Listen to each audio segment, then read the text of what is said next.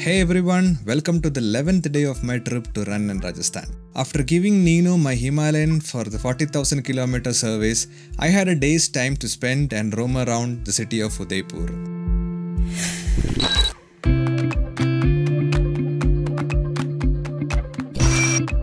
First, I decided to visit the city palace. Now, I'm not much of a history buff and it was very expensive to hire a guide just for myself. So whatever information I could gather from the signboards, I'll share it with you. The city palace was constructed in the 16th century by the rulers of the Mewar dynasty. A part of the city palace is converted into a hotel and the rest of it into a museum accessible to tourists. The entrance to the main door leads first into the armory. It showcases the various weapons used by the Mewar dynasty rulers. The collection of weapons ranges from shields, swords and daggers to guns given by the British when they signed the treaty in the 1800s.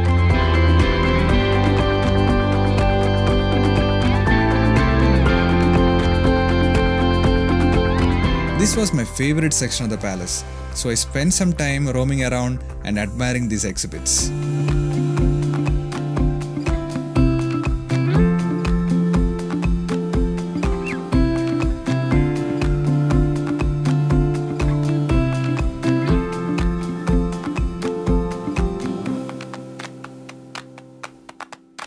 I followed the crowd to the next section and it led to the courtyard and the surrounding structures of the palace.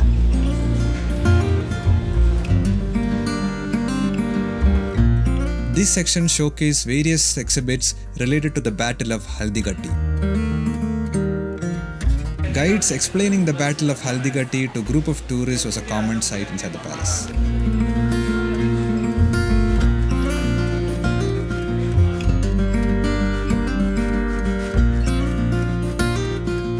The courtyard looked like a beautiful garden right in the midst of the palace. The city palace overlooks the Lake Pichola and other palaces like the Lake Palace, Monsoon Palace and so on.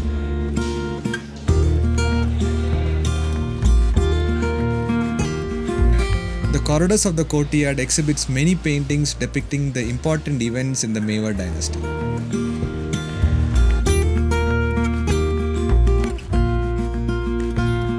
There were many rooms built very differently from each other but built for very specific purposes.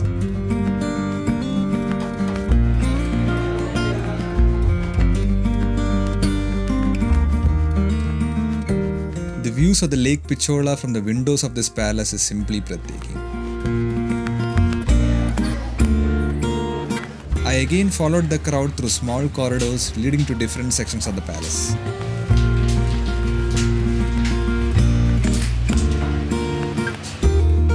Again, it had various rooms built for various purposes.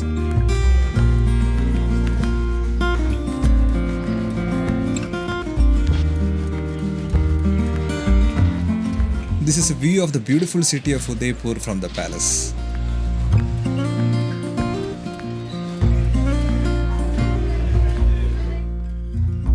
This is a depiction of the sun god that the Maharaja used to worship.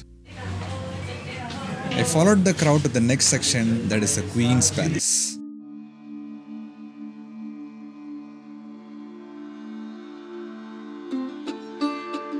The Queen's section of the palace was very different from the King's. It started with various kitchen exhibits.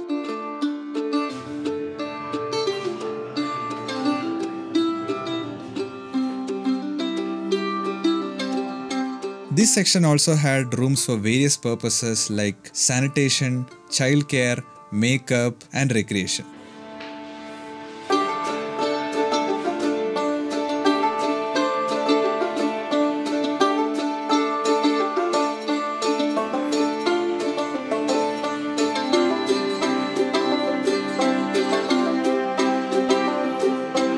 These trunks stored the clothing required for the women folk of the palace.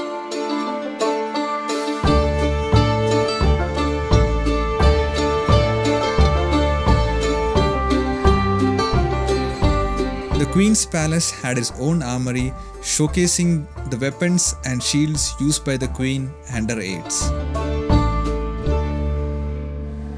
The corridors further led to a room of mirrors and then to another courtyard.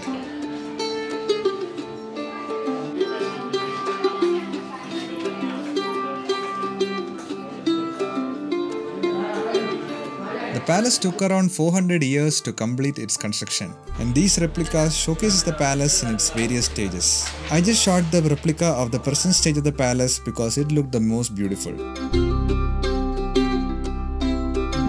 The corridors led to a hall showcasing the various idols used for worship during the time period.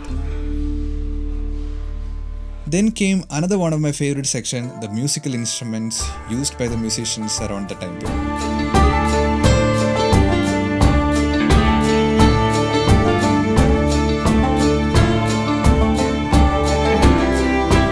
Mostly includes the Indian classical instruments and then the Western ones which was brought by the British to India.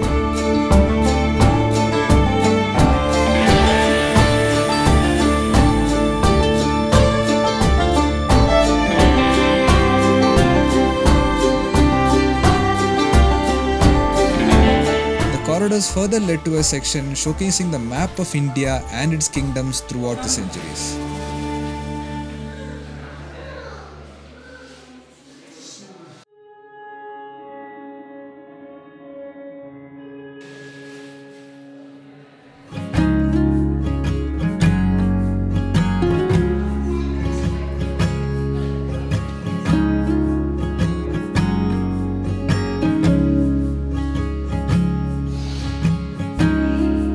This section also showcases the colors and tools used by the artists to draw these maps.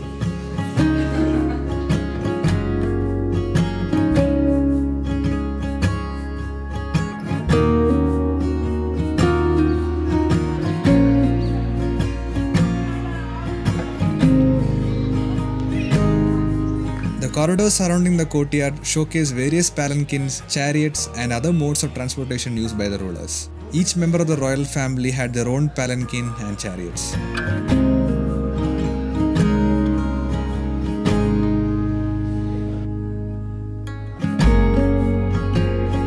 There was another section showcasing utensils, hookah, perfumes, and other things used by the royal family.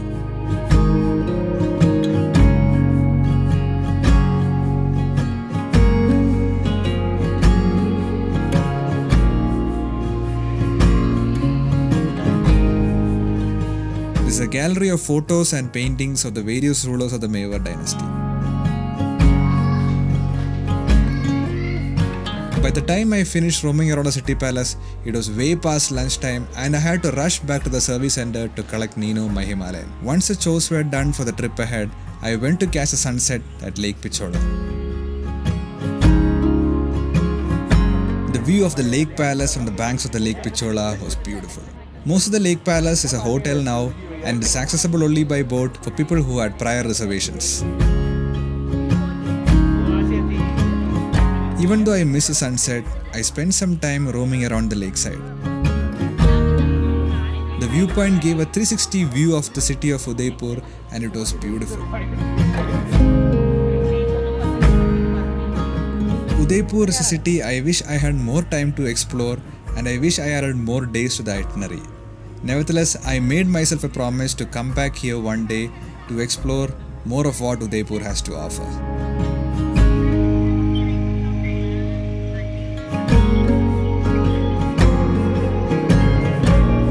That's it for today's video. I hope you guys liked it. See you in the next one where I head to the blue city of Jodhpur.